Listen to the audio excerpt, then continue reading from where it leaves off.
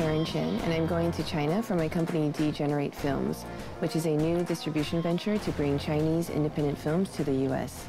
dGenerate refers to lowercase d and uppercase G. There is a history of naming filmmakers in China by their generations. Now we're in a phase of digital, do-it-yourself filmmaking where there are a lot of really exciting young individuals who are directing films and producing them on a very, very scaled back, close to the ground approach. To be independent is a profound desire to be different from the other. Socially speaking, any CIFF is a Chinese independent film festival. The intention is to bring movies to audience, all kind of audience possible. And another purpose is to create a spiritual exchange possibility to filmmakers. This last point have always been the most satisfying. So they are very glad to find each other because China is too big.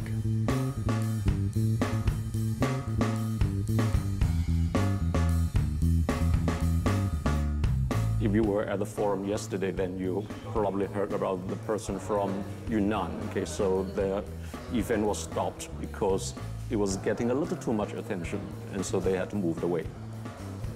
Beijing is where all the artists with any ambitions in China will go and live. Okay, but probably Beijing is not the best place to have a film festival because Beijing is too political. Nanjing, which is outside of the political center, is a more appropriate place to have these independent activities in the art. Probably heard about the person from Yunnan. Okay, so the event was stopped because it was getting a little too much attention, and so they had to move away. Beijing is where all the artists with any ambitions in China will go and live. Okay. But probably Beijing is not the best place to have a film festival because Beijing is too political. Nanjing, which is outside of the political center, is a more appropriate place to have these independent activities in the arts than to have it in a major city. 就是因为官方其实也知道，通过5、6年的这样子的一个磨合的过程，他们已经知道这是一个挺可贵的一个品牌，文化品牌。 那么，但是他们有多接受，或者是多认同，我们还不知道。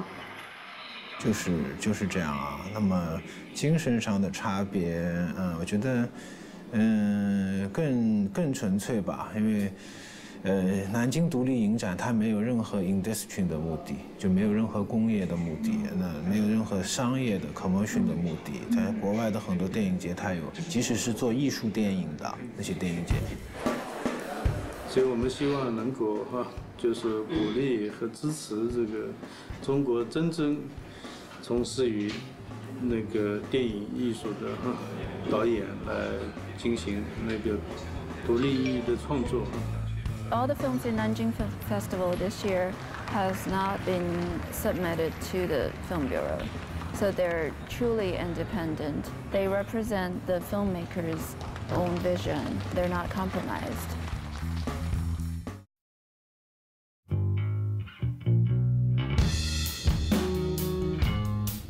It's day 6 of our trip, and we're on an overnight train from Nanjing to Beijing. So